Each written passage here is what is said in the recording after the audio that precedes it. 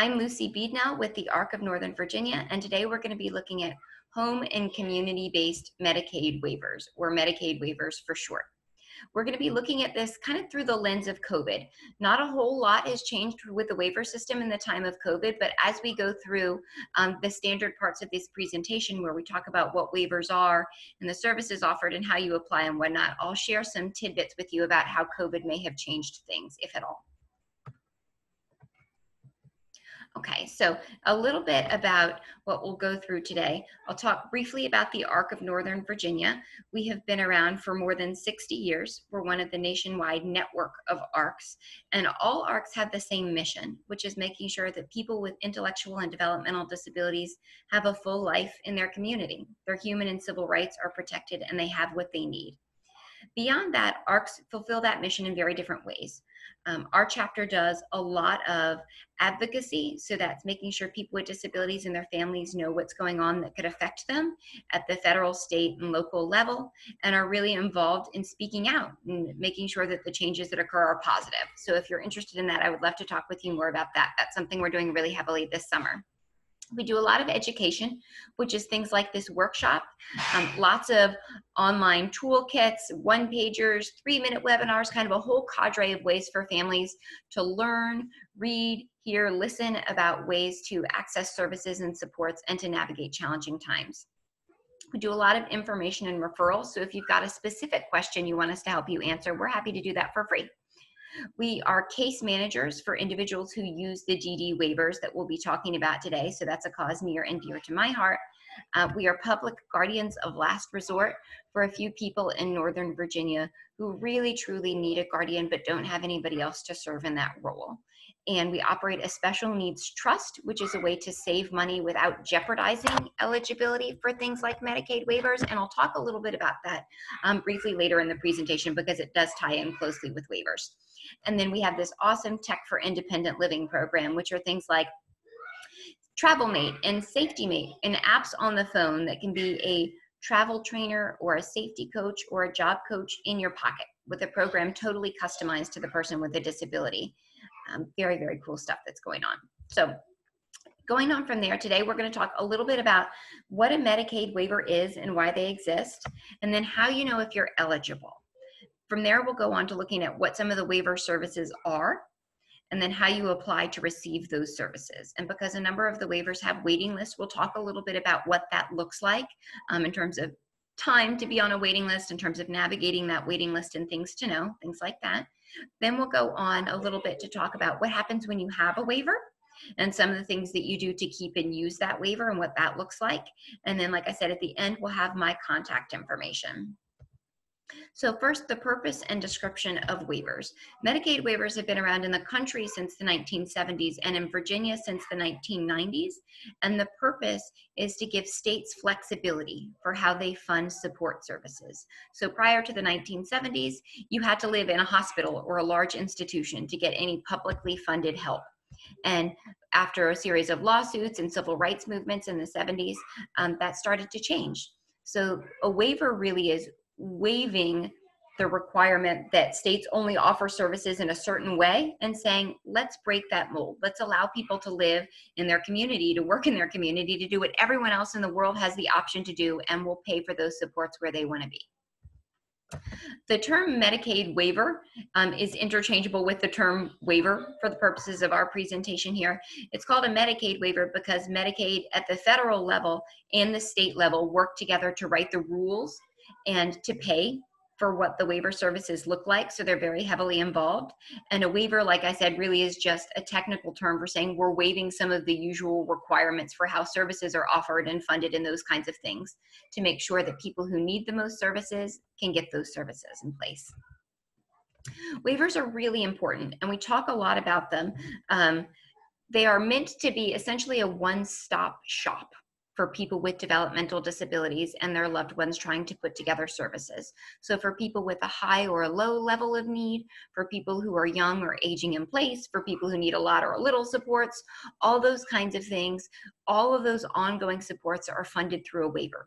And it really is the only public, meaning free or very low cost, way to get ongoing support services funded, especially in a number of places of your life, like work plus supports for transportation plus supports at home. Really, the waiver is the only way that we offer that.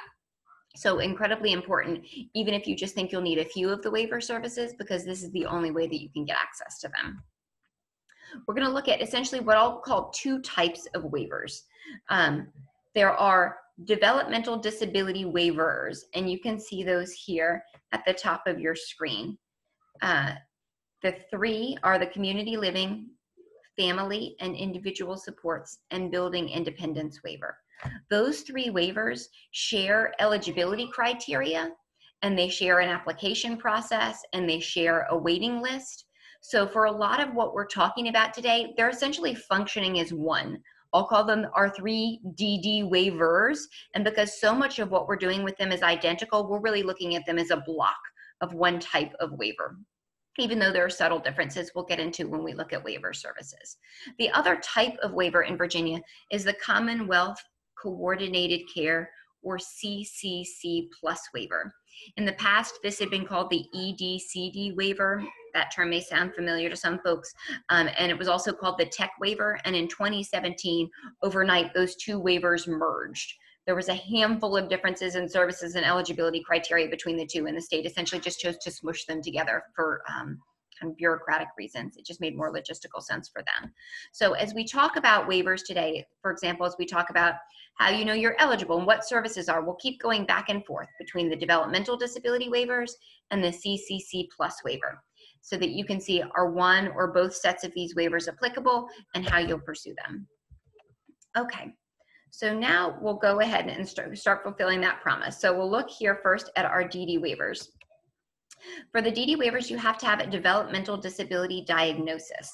So that's things like autism, cerebral palsy, a big host of chromosomal issues, all kinds of things.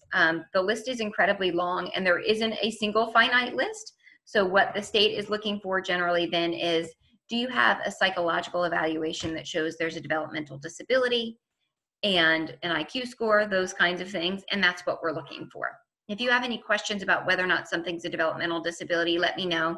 One of the things that tends to trip people up is things like ADHD or a learning disability generally are not considered a standalone developmental disability for the purpose of this waiver, but all kinds of other things are. The DD waivers have a really full menu of services for both living at home, in your parents' home, in your own home, in a home with other folks, working, having supports during the day, having supports overnight, having nursing supports, having kind of a big cadre of options. So really large menu of services with the DD waiver. And like I mentioned, up to 24/7 support if you need it. So if you need a wake staff 24 hours a day, that's an option with the DD waiver. The DD waiver also comes with a case manager, which is really critical.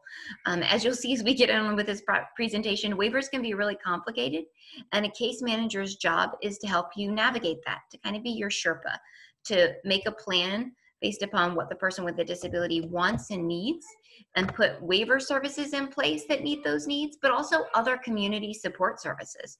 So if we find that someone really wants a volunteering opportunity, how do we hunt that down and find the right choice for them? And how do we pair waiver supports with that opportunity to make them successful if they need it? Those kinds of things. The downside to the DD waivers, though, is they do have a long waiting list. And like I mentioned when we went over our outline, we'll talk more about that later. But so DD waivers kind of think of anyone with a developmental disability, big range of services, lots of things that you could need, but you'd have to wait for them. Now we'll look at the CCC plus waiver. You need some kind of disability diagnosis, which could be a developmental disability, and a medical need. So this waiver is unlike the DD waiver, which is meant exclusively for people with disabilities across a lifespan. The CCC plus waiver is aimed to divert older adults from nursing homes. There isn't an age minimum though. So sometimes if you have a developmental disability and some medical needs, and again, we'll talk a little bit more about that as we get in depth here, you're eligible for this waiver. It has a much shorter menu of services than the DD waiver. There's no day or employment kind of equivalent. There's kind of limits on nursing care. There's a significant cap of 56 hours a week on personal care, that kind of one-on-one care attendant to come work with you and help with you. There isn't a case manager to help you navigate the waiver and put a lot of pieces together, but there is no waiting list. So if we're looking at them on balance, the DD waiver is where most folks with developmental disabilities want to end up because it's got the big list of services. But the CCC Plus waiver can be a bit of a lifeline for people who have some medical needs in addition to their developmental disability and can get some services, at least through that waiver in the meantime. For a little bit of perspective, at any given time, the DD waiver has a waiting list, and about a third to a quarter of the people on that waiting list are able to use the CCC Plus waiver because they also have a medical need. So the reason we're talking about the CCC Plus waiver today is because there's a significant minority of our world for whom that's a real big help while they're waiting on the DD waiver. Okay, so now we'll look at eligibility. And like I mentioned, with everything we talk about, we'll go back and forth between the DD waivers and the CCC Plus waiver. So eligibility comes in what I'll call 3 prongs. For waiver eligibility, you need an appropriate diagnosis, functional need, meaning the supports you need match with the supports that waiver offers, and financial eligibility, because these are Medicaid programs. We'll talk about what that looks like. So for the developmental disability waiver, the diagnosis, like I said, is really coming from a psychological evaluation. That can be an evaluation done by the school, an evaluation done by an independent psychologist, all kinds of ways to get those sorts of evaluations, public or private insurance, all kinds of things. If you have questions about getting one of those done or the age of your evaluation, something like that, feel free to chat it in and we can talk about those. But really what we're looking for is before age 22, a disability onset that we think is going to continue and it significantly impacts this person's life. If we're looking at a child under 9 years of age, that criteria is even looser. Under 9 years of age, we're not really even looking for any kind of IQ score, or maybe not even a hard and fast diagnosis, just significant gaps in development or delays in development compared to peers. For the CCC Plus waiver, it's a little bit different. You won't be submitting a psychological evaluation. You're going to be looking more at, yes, there's some kind of disability, and you could submit a psychological evaluation to show that, or there's other kinds of paperwork that would show that there's a disability present, right? Something a little less comprehensive. But the nursing need piece is what tends to be the bigger hurdle for folks here. In the middle of the screen, there's a link to a fantastic self-assessment for CCC Plus waiver eligibility that will talk to you about do you need help with bathing, dressing, using the restroom, those kinds of things? Okay. Do you need help with G-tube feeding, with medication planning, with physical therapy, with those kinds of things? And it's a really good checklist and quiz to go through to get a sense of whether or not you're eligible. With the CCC Plus waiver, there's no list of medical needs that make you eligible. It's really based upon, do the medical needs you have require some specialized training to be met? So for example, we'll go back to range of motion exercises. If you need range of motion exercises, is a prescribed physical therapist coming in to offer those on a regular basis?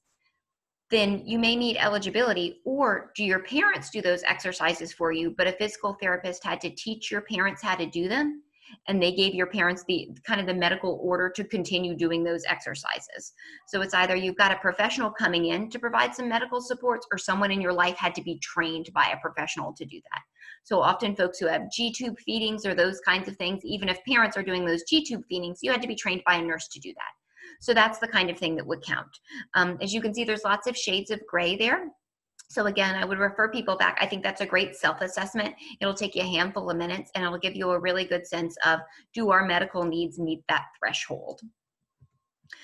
Now we'll look at functional eligibility. And again, starting with the DD waivers, there's functional eligibility for these waivers is assessed with a scoring instrument called the VIDES, which is an acronym for the Virginia Individual Developmental Disabilities Eligibility Survey, which is quite a mouthful, but is really accurate. It's in Virginia. We're looking at the eligibility of folks who have developmental disabilities for this waiver.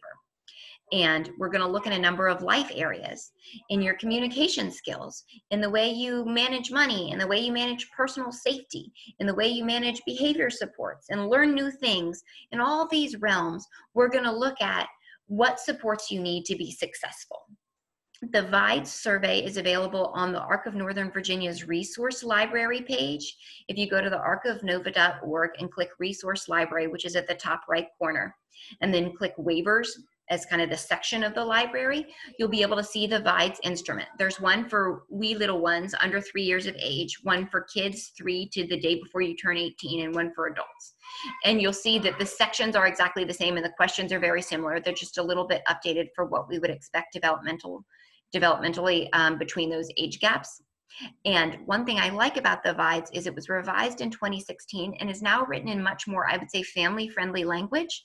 So I would say, go to our website, look at it, practice the questions, score yourself. You can flip right to the front page and see, oh, based upon the way we answered our questions, I'm confident that we're eligible. Or based upon the way we answer the questions, I can see we're right on the cusp of eligibility, and I can see where those kind of tipping points are. So when I sit down to actually do this form with the person who's going to determine our waiver eligibility, I'll know that I really need to emphasize these questions or this section, or make sure these kinds of things are really clear, because that's where our eligibility hinges. So it's a great way to plan ahead. The VIDES survey is really important for eligibility, both getting on the waiting list for a DD waiver, and then every year that you have a waiver, you'll do it again. So you'll definitely become familiar with it. Just make sure you're comfortable with the questions. If the person with a disability is the kind of person who maybe doesn't have the most accurate sense of self and would say, I need help with nothing, I can fly rocket ships to the moon, I am the most capable person on the planet, giving them a heads up of what the survey is going to look like is a good idea. Giving the surveyor a heads up as you go into it about what that's going to look like is a good idea, so that everyone's as prepared as possible. For the CCC Plus waiver, that instrument is a little bit different. Instead of using the VIDES, they use something called the Uniform Assessment Instrument, or UAI. And if you've ever had a loved one who had a stay at a nursing home or a long time stay at a hospital or rehab facility, it would be the same form that they used. The VIDES, like I said, you can flip right to the front and see, yes, based upon the way we answered the questions, I am or am not eligible. I can see that. The UAI doesn't have that kind of scoring cheat sheet, if you will. It is, in my opinion, fairly repetitive. So you will get a sense of, am I saying yes to a lot of these questions or no to a lot of these questions? It'll give you a sense of the kinds of things that they care about medically. So it's another way to get a sense of whether or not you think you'll be eligible as you get going with things. So we've talked about diagnostic eligibility for the DD and CCC Plus waivers, now functional eligibility between the two waivers, and financial eligibility for the two is essentially identical. So in 2020 dollars, people are allowed to have 300% of the current supplemental security, Social Security income per month. So in today's dollars, that equates to people can keep these waivers if they, the person with the disability, have an income of $2,349 per month or less. If the person is a child and they have no income, and we would expect them to have no income, easy peasy. If that person is an adult and working, we just need to make sure that their working earned and unearned income total is less than $2,349 per month. And like I said, this number adjusts essentially with inflation, with Social Security inflation. Once someone with a waiver is earning, again, just the person with a waiver is earning more than about $1,200 a month, then, oh goodness, we zoomed way in there. Then they're going to have what's called a patient pay, which means that they're going to have a copay for their waiver services. That copay is usually close to 100% of what they're earning over $1,237 per month, but there are exceptions to that. There is a resource limit for adults of $2,000. That means the adult with a disability cannot have more than $2,000 in assets to keep a waiver. So that would be things like a checking account or savings account or stocks or bonds in their name, those kinds of things. They are allowed to own one house and one car that is in their name and used mainly for their benefit. There is no resource limit for children because we don't consider children to be legal property owners. And to be really clear, the income and assets of parents never count. There's never a situation in which parents' income and assets will disqualify someone from a waiver, no matter the age of the person. Okay, so we'll go on here. And so now I'll come back into Special Needs Trust, which I mentioned at the beginning. We operate a Special Needs Trust at the ARC of Northern Virginia because we see how critical these are for folks who may want to use waivers, but don't like the idea of living in eternal poverty, never in their entire life having more than $2,000 to their name. And the answer to that conundrum is to open a special needs trust. A special needs trust allows the person to save any amount of money or any amount of assets and still be eligible for a waiver, because the items that are held in the trust, be them a home that's held in the trust, or cash or stocks or property or whatever you have that's held in the trust, isn't counted against their Medicaid eligibility. So it means that the person can have assets and can save for the future and can do all kinds of other sorts of things. A special needs trust is similar to an ABLE account, which folks may have heard of too. There are differences between the two, and we've got a ton of information on special needs trust and ABLEs and kind of figuring out what's the most effective savings vehicle for you or your loved one. The director of trust at our office is Tia Marcelli, and she's brilliant. And I would certainly suggest contacting her. She does a lot of free info sessions online. Now that we're in the time of COVID, that's our first COVID special here. Those are all online because we're not able to meet with folks in person. So I wouldn't hesitate to kind of tune into one of her live info sessions and kind of talk through, okay, if we're looking at waivers and we're looking at Social Security and other kinds of benefits, they're going to care how much we have in the bank. Is a special needs trust the right tool for us? Okay, so now we'll talk a little bit about services. And again, we'll go back and forth between the DD and the CCC plus waiver, but we'll mostly be able to look at them on the same slide. So first, we'll take in a quick peek at residential services. So the 3 DD waivers here are listed at the top. The community living waiver, that's for waiver with the highest level of need. You may need 24/7 awake staff, and that's the waiver that's the best fit for you. The family and individual supports waiver is people, the majority of folks who need more than a kind of someone dropping in on occasion, but maybe don't need someone awake with them 24 hours a day.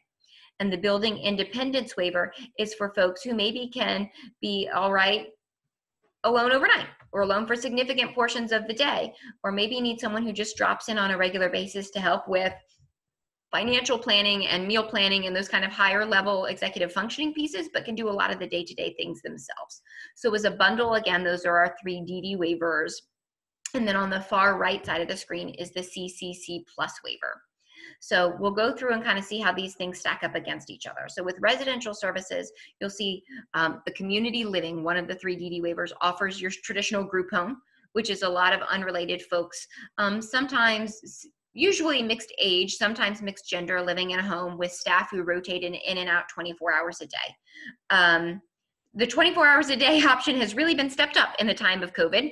A lot of folks who are using this option now, staff overnight had to deal with the reality that folks who usually went to employment and day programs weren't leaving, and residential providers have been working overtime. So I've talked with a few folks in the last handful of months who have said, oh, I'm really interested in exploring residential services. I'm not getting a call back. And residential providers are just up to their neck trying to make sure that they've got staff in the homes and they're doing everything they can to keep people safe. It's a significantly intensive model. It really is designed for folks who need kind of maybe not line of sight supervision all the time, but pretty close to it. Maybe a line of ear supervision. Folks always within hearing distance to offer help 24 hours a day. All 3 of the DD waivers offer a service called shared living, where someone with a disability lives with someone else, generally someone without a disability. That person without a disability is there overnight, and they can sleep overnight, but they're there if the fire alarm goes off, if there's a strange issue, if someone calls out for help in the night, they're there. And you can layer in other supports on top of that, but that option is new, and it's a nice option for someone who may say, you know what, my loved one's not safe alone overnight, but they don't really need someone awake looking at them overnight and helping them to the bathroom and those kinds of things. The building independence waiver has a service called independent living, where skill building services, for example, to help someone learn to do their own meal planning or their own deep cleaning of the house, those kinds of things are brought in as needed. There's a service under the community living waiver called sponsored residential, which usually looks like the person with a disability moving into the home of a non-family caregiver. So for example, a special education teacher who has decided that this is what she would like to do instead says, yeah, I've got expertise in working with people with disabilities. Yeah, someone with a disability can come live with me. I'll sleep overnight, but I'm there for them overnight. During the day, I'll be there to support them. On the weekends, you know, they're living with me. They're part of my household now.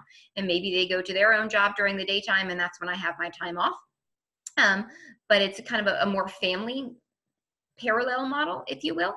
And then there's a supported living model, which would look like a much smaller scaled customized group home. Usually we're looking at 2 to 3 folks with a disability, usually who chose each other in advance, living together, staff coming in as much as needed. But unlike a group home, which is much larger, more people there, more staff there, it's kind of a more tiny customized model. And in Northern Virginia, for cost reasons, that usually looks like a condo or a townhouse kind of thing. Notice that our CCC Plus waiver doesn't have any residential services, and I put that on here for comparison. So when we talked about the DD waivers having a long waiting list but a real robust menu of services, this is one of those examples. So now we'll look at day and employment services. And again, I'll point out that the CCC Plus waiver has none. There's no day and employment services parallel option for someone with just that waiver. You will see that all 3 of our DD waivers really offer the gamut of day and employment services. That's everything from you go to a large center where it's mostly people with disabilities and their paid staff who work on skill learning or arts and crafts or other kinds of meaningful things during the day, to someone with a disability who needs drop-in staff a handful of times a month, but otherwise has been taught their job and knows it really well and gets along well with their coworkers and can be pretty independent, and everything in between. You know, small groups of people with disabilities working together with small groups of teams or coaches, volunteering opportunities, going out in the community and life skill learning. And our waiver system is trying to move towards a system where you don't just have one waiver service for day and employment and that's all you ever get until you're ready to make a 100% leap to another. Because we used to have a waiver service called pre-vocational, meaning getting you ready for work. And when the Department of Justice came into Virginia a few years ago to investigate what Virginia was doing, they found some people had been using pre-vocational services for 30 years, which really does beg the question, when do we get to that vocation we've been promised?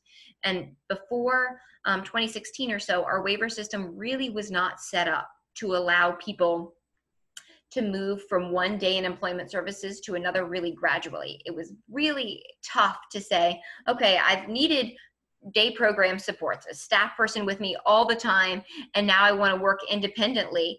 And it was hard to find a bridge between those two.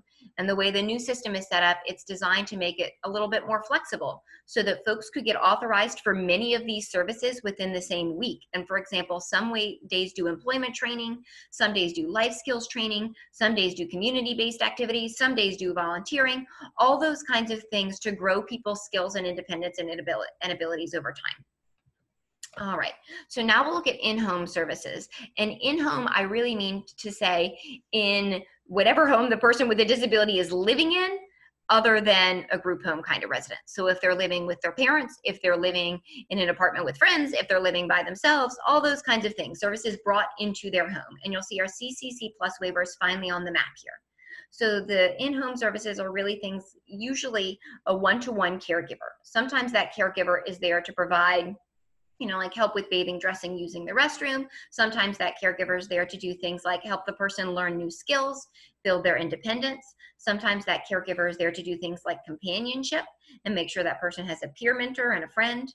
The waivers come with respite care. So whatever services you set up, you'll have, I don't know, I'm making this up, 30 hours of employment supports a week, and you'll have 50 hours of residential supports a week. But let's say your parents, who usually provide some care during the course of the week, are out of town or are ill or have other things going on, then you can bring in respite care. So that respite care is an additional pool of hours you can pull on through the course of the year when you hire someone you would like to come in and help provide some of those extra gap services.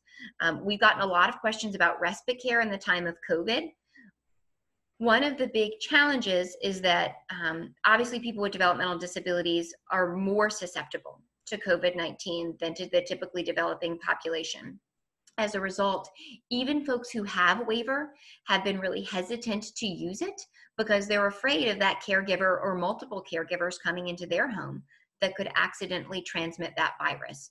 And so it's been interesting helping people navigate this time because our families, we know, are absolutely desperate for some extra supports and resources, but also really hesitant to accept those extra supports and resources. Some families have offered their caregiver the option to temporarily move in with them so that that caregiver doesn't have to go back and forth to the grocery store to do all those other kinds of things. Obviously, that doesn't work for everybody. Some folks have told their caregivers not to come. Some folks have gone from having multiple caregivers to asking just one to come to try and limit the pool of folks who may be coming in to expose them. This is really all over the map. And Virginia has adjusted our waiver system in a time of COVID to say, usually we need to make sure you're using a waiver service at least every 30 days, right? You're actively trying to use this. But during the time of COVID, they said, we'll make all kinds of exceptions. If you need more support hours because you're willing to have folks come in and you need them, we'll work with you on that. If you're not going to use any services because you just don't feel comfortable leaving the house or having someone come in, we'll work with you on that too. So those are very unusual flexibilities, but the state is doing some things to try and adjust in a time of COVID, knowing that needs and support options look very different. Most folks now are not going to day and employment services. I would say very, very few are. Day and employment services are just looking at getting up started again, probably later summer, some even beyond that, fall and winter of 2020. So it's a great testament to how the waiver is designed to flex with your needs over time, and not only your needs change, kind of society and our circumstances needs change. So with all that being said, the waivers also offer environmental modifications, which are changes to your house or car to make it safer or more accessible, and a PERS, an emergency monitoring system. So if that person with a disability is going to be alone for a significant period of time, but maybe can say something's up, and push a button that will call 911 and say, you know, this is Anne, she has Down syndrome, she has a speech impediment, she has a heart condition. If this button's pushed, just go ahead and send an ambulance, as opposed to Anne having to know the right person to call and to identify her name and address and describe her symptoms and those kinds of things. It's a really fantastic system that's helped people live more independently. In that same kind of vein, there's a waiver service called electronic home-based supports that's just getting off the ground. It's all this kind of new smart homes, tech-savvy sort of stuff, stoves that automatically shut themselves off, doors that automatically close themselves or lock at certain times of the day, so folks don't forget to lock their doors overnight. All kinds of really cool remote monitoring stuff for folks who may take electronic prompts better than human prompts, or for folks who may be safe on their own if we have some remote monitoring and supports there, but who otherwise would need paid staff there. And so it's a great way to grow independence and to make independent living a more significant option for a lot of people. All of the waivers offer assistive technology. So that's money for essentially portable technology devices. And I would say by far the most common are things like iPads and communication software to go with them. It can certainly be all kinds of other variations, but that's what I see a lot of. The DD waivers offer crisis support, both coming out to your home if you're in the middle of a crisis or a crisis respite home. And some other new services are getting on board. There's a community housing guide coming for folks who may want to live independently but say, whoa, I am way overwhelmed by the idea of filling out all this paperwork and doing all these things. Can someone help me? The answer is yes, and the waiver will pay for that.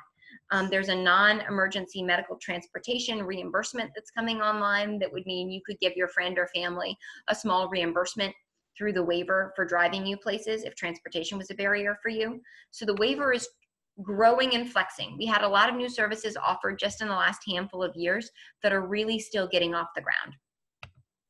And then quickly looking at kind of nursing and therapeutic services, by and large, the waiver offers these as needed. I'm going to move my little box here so that you can see how that looks. So the CCC Plus waiver does offer some nursing services like the DD waiver does, and some services to help people move out of an institution. So if you have a loved one who's had a significant stay, 30, 60, 90 plus days in a mental health institution or a hospital or a rehab facility related to their disability, the waiver can help them discharge from that and come home with support services, sometimes without a waiting list at all. So I would say that was a lot about services.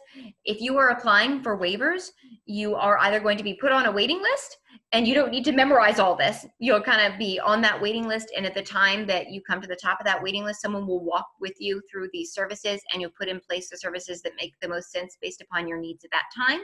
If you're applying for the CCC Plus waiver, and you're going to get services right away, you'll still get someone who's going to come out and walk with you through this in a bit of depth. So I don't think it's important to know all the ins and outs of services, but to kind of get a flavor of what may be available so you can raise questions and start planning and thinking about it. Now we'll talk about applying, and again, we'll go back and forth between the DD and the CCC Plus waivers. So screenings for all of the developmental disability waivers are conducted by local community service boards, or CSBs. Those are local government agencies who are contracted by the state to do all the screening and assessment and all that kind of stuff for people with developmental disabilities. So the phone numbers are here. And that's a matter of starting with a phone call. Even now in the time of COVID, you can call, you can ask to be screened for the waiver and to be put on the waiting list for a waiver. You can still work through most of that, if not all of that process. And CSBs are becoming more and more savvy about trying to do virtual assessments. A lot of this always has been done on phone and through paperwork and things that were mailed in. So some of this adapts pretty well. So given that we're in a pandemic, don't let that stop you from applying for these services. If you feel like there's something you're eligible for, absolutely go ahead and do that. I talked with someone at Fairfax CSB recently who said that they're able to do most of the intake and we're working on the rest. I talked with someone with Arlington recently who said that they think they've got people all the way through the process. So again, we're all doing our best to adapt. For posterity, this was filmed in late June of 2020. So folks are doing, again, their very best to kind of get things up and rolling and to be creative about ways to get people on the waiver waiting list. For the CCC Plus waiver, you're not calling the Community Services Board, you're calling your local Department of Social or Family Services, and those numbers are here on the screen. And you're doing usually a screening right there on the phone. Whereas with the DD waivers, you're saying like, hey, I'm interested, they're mailing you out your paperwork, instant, more of a quickie call. Here, I would be planning to sit down on the call and really talk through some of those medical and nursing and hands-on care needs. And if they feel like you are eligible, then they should hook you up with a nurse who may do a virtual visit to talk in a little bit more depth about those needs. And because that waiver has no waiting list process, services can get going pretty quickly, assuming you're willing to accept them and do all the paperwork.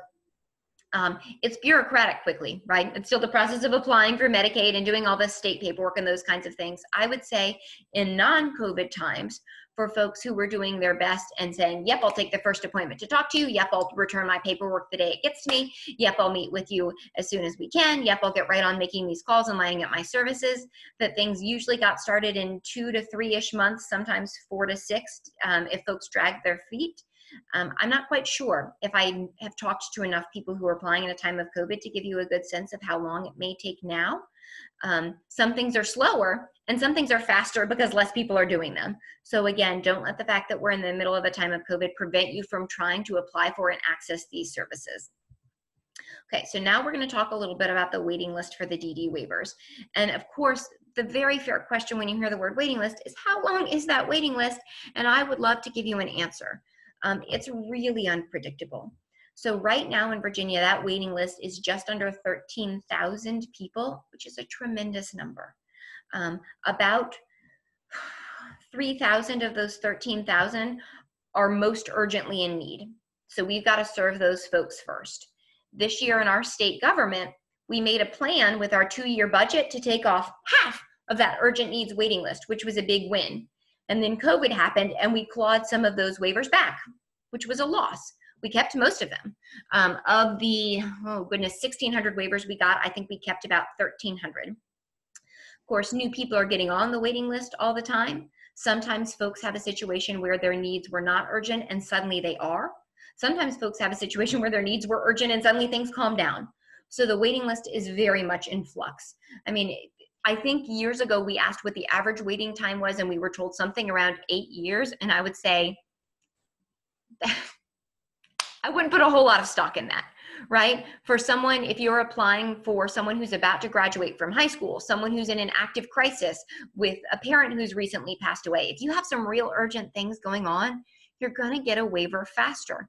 If you are doing all the right things that you can by planning ahead, applying for a young child who is relatively healthy and safe with parents who are healthy and safe, and you've got most of the supports you need, but you know you'll need a waiver one day, yes, the reality is probably you will be waiting for a long time, which skews the waiting list data. The overwhelming number of people who are on the waiting list are under 22 years old, are young people who are planning. So that's important to know. I do think it's fair to say that if there's a true emergency, child or adult protective services involved, the caregivers pass away, I mean, the real heavy duty, deep in real life happens, then there are emergency waivers that can be put in place without really having to wait, but that's for truly exceptional circumstances. For people who are on the waiting list, you're put in one of three priorities. Like I mentioned, there's about a quarter of the folks on the waiting list in that priority one, most urgently in need. And then the rest of the waiting list is fairly evenly split between being in priority 2, kind of medium need, and priority 3, which would be that young, healthy, planning for the future. A waiver really would be great, but we're managing okay otherwise because we have a CCC plus waiver or supports from school or private supports or whatever else it is that you've got in your bag of tricks there that you're using. I do want to draw attention here to the fact that even though the waiting list may be long, and if you think we fall into this, like my child's young, really healthy, we're going to be waiting for 10 years, why would I bother doing this? In part, I would say, seize the time of COVID. If we're all at home, check something off your to-do list. Also, if there ever is a true emergency or crisis, you want to be able to pick up the phone and call the community services board and say, hey, remember that waiver we applied for? We need it now, as opposed to saying, oh no, things are really awful. Who am I supposed to call? What paperwork am I supposed to find? When am I going to go have these meetings with folks? That's a really scary time to be starting an application process. So I would say, have this in your back pocket. Be on that waiting list. It can only benefit you. It truly is not a huge, heavy lift to get on the waiting list. Handful of phone calls, 2-3 meetings, some paperwork, nothing that parents of kids with disabilities are not used to at all. And you'll really have done something huge to plan for the future. And also, there are years when our General Assembly makes much bigger funding commitments to the waiver as opposed to other years. So you never know on the years when we're going to buy down on that waiting list and you could have been swooped up, but you thought, oh no, I'll push that waiver waiting list off for a few more years. We won't get funded anyway, right? You want to be swept up in all those good tides that we have. Another huge benefit to being on the waiting list is that you're eligible for up to $1,000 a year. So apply for $1,000 a year and what's essentially grant funding.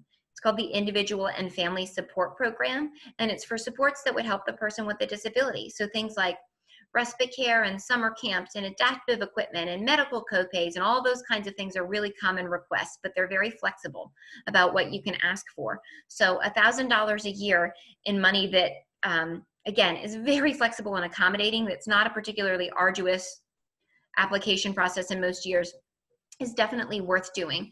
That program usually opens in the fall of each year. So my suspicion it's going to open in the fall of 2020. It's going to open sometime between July 1 of 2020 and June 30th of 2021 because that's our fiscal year, but it's going to keep opening every year. So by all means, absolutely take advantage of that. It's a huge benefit. Like I mentioned, about a third of the quarter to people who are on the waiting list for the DD waivers use the CCC plus waiver in the meantime. So if you have those overlapping medical needs, do that. Wait for one, use the other. And then when you get the DD waiver, you give up the CCC plus waiver. But like we saw on the chart, any services you add with the CCC plus waiver, you can get and more with the DD waiver. You'll only be adding to your bag of tricks there.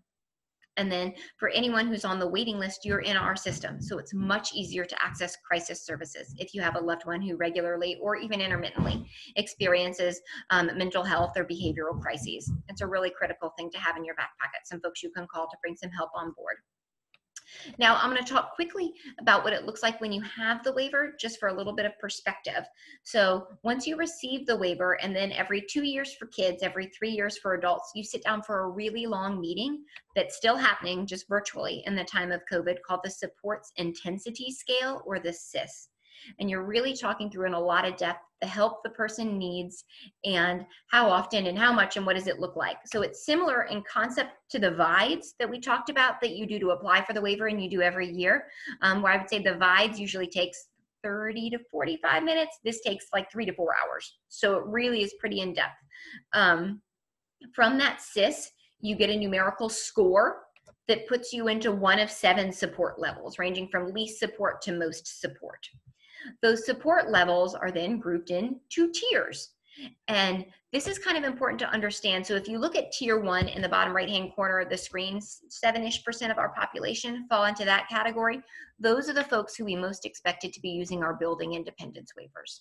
Folks who really could be alone or were ultimately going to be alone for significant portions of the day or night, need some drop-in supports here and there, maybe some help on the job, some kinds of things around the fringes, but don't need a ton of support. If you group tiers 2 and 3 together, you get about 80% of our population. And that's the folks we expected with that family and individual supports waiver, that middle tier DD waiver, meaning you don't have to have someone awake with you 24 hours a day. You may need someone sleeping nearby overnight. You may need someone there most of the time. You may need someone there every minute that you're awake, but not overnight, right? Kind of that opposite of extremes sort of person. And then tier 4, you get the remaining percentage of our population who really have significant medical or behavioral or hands-on care needs, really do need 24/7 awake staff, and those are the folks they imagine using those community living waivers. So that gives you a little bit of a perspective on how this, and I would say it's not broken down that way. It's not like you do a CIS and you automatically get the waiver that correlates with your CIS score, but that's kind of how the state is planning. And when they're looking at awarding waiver slots, they're looking at, we got so many community living waivers this year and so many family and individual supports waivers this year and so many building independence, and we're pairing those up with people on the waiting list.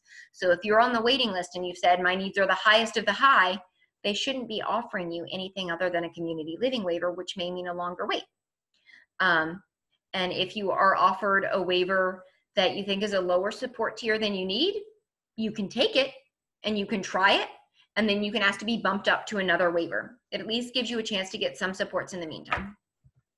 Okay, so the CIS tiers matter because if you're gonna receive any kind of group services, group employment, group residential, the higher your need, the higher service providers are paid to take care of you, which has a fair logic to it. But the larger your group, the less service providers are paid to take care of you. So for example, if you say we've got a high needs person living in a house with 7 other high needs people, then we'll say, well, you still only have 1 house, right? So you probably still only have 1 house manager. Some of your overhead is absorbed amongst those 8 people. But if you say we have 4 high needs people or 2 or 3 high needs people living together, then the reimbursement per person is much larger. The services are much more customized. Okay, so let's talk about more information. There is a state waiver hotline and waiver website, and we have a waiver website. I would say none of those websites have information related to the kind of changes going on during COVID because things are very, very fluid, but you're welcome to ask me questions about that, and our state chapter is doing a great job of putting out some COVID-related information for waivers.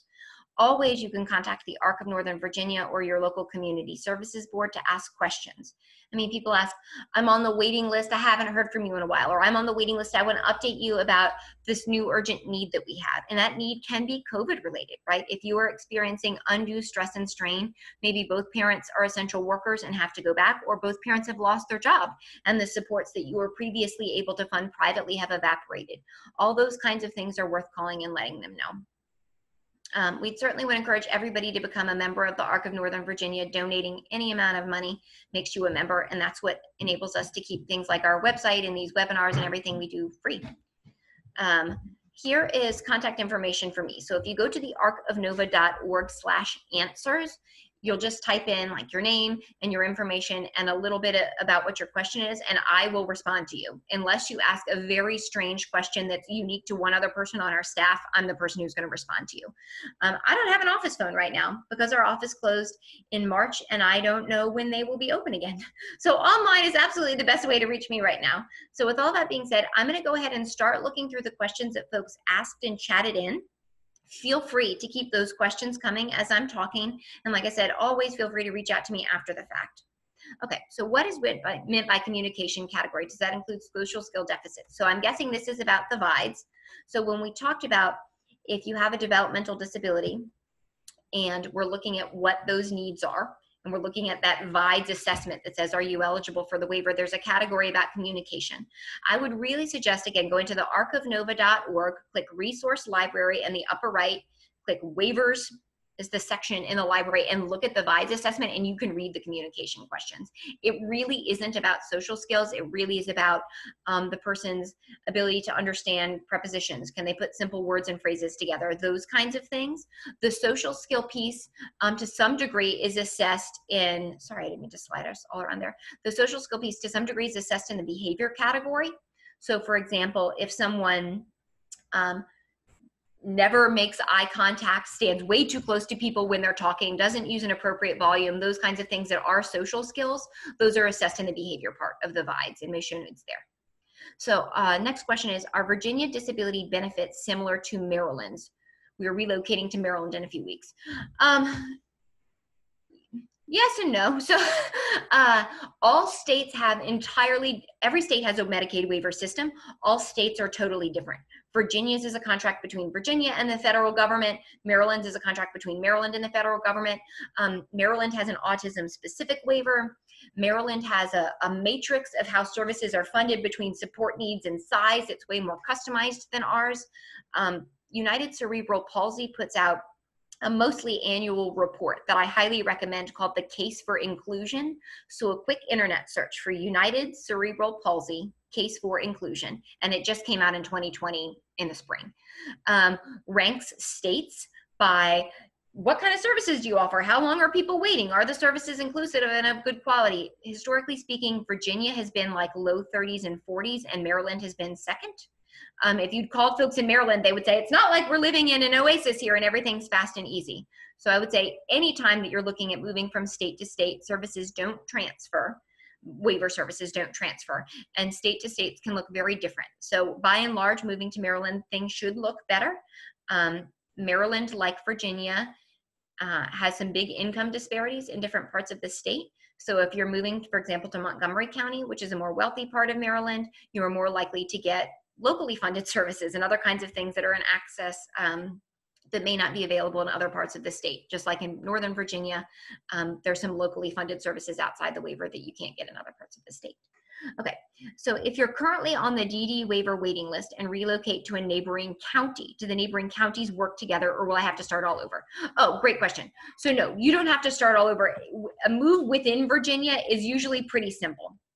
I'll go ahead and make my contact screen big again there. Moving within Virginia usually just means for the DD waivers, you contact your neighboring community services board and they essentially transfer your paperwork over. So the only thing, if it really is just a neighboring town, oftentimes your service providers don't even change, right? Because your service provider, if you're going to them and you're still able to commute there, great. If they're still able to come to you, great. Sometimes nothing really changes at all. Sometimes folks really like their community services board case manager and say, can you hang on with me for a little bit? And they can't promise that, and I can't promise it, but sometimes they're able to stick with that person for several months and sometimes even years after they transition to a new town. If you're moving somewhere way across the state, we at the Arc of Northern Virginia had a few folks in the last year who moved to Williamsburg.